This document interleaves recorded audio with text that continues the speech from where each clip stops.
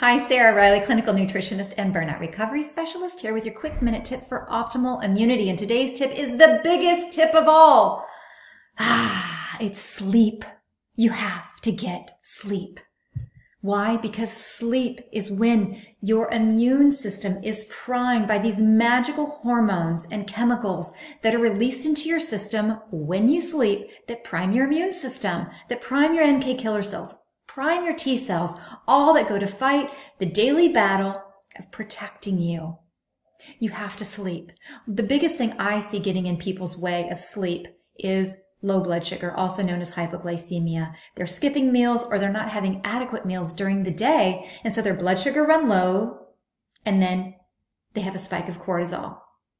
Then their blood sugar runs low again, and they have a spike of cortisol. So it leaves them like this with their energy, their mood, their focus, and their immunity during the night because they are tanking their immunity, because they're not able to sleep either, because in the middle of the night, they're also running the blood sugar roller coaster, and then they're popping awake in the middle of the night.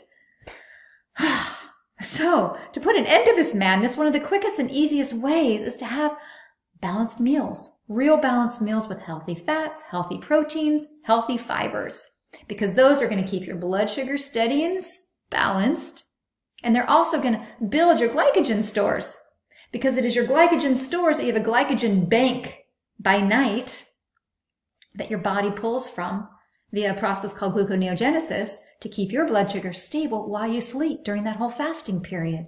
But if you don't have enough glycogen stored up from the day, then you run into low blood sugar while you're sleeping, and bing, and you wake up at 3 a.m. and you're like, why am I waking up at 3 a.m. again?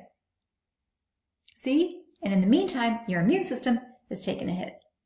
So, balance your blood sugar. Timely, ideal meals like I talked about yesterday. It's so important. The next really big tip is give yourself a break from technology at least an hour before you go to bed. Away from blue light, from your cell phone, your laptop, your iPad, your computer, because the blue light suppresses your production of melatonin, your hearty sleep hormone that also fuels your immune system. So you need melatonin to sleep, and you also need melatonin to fuel your immune system.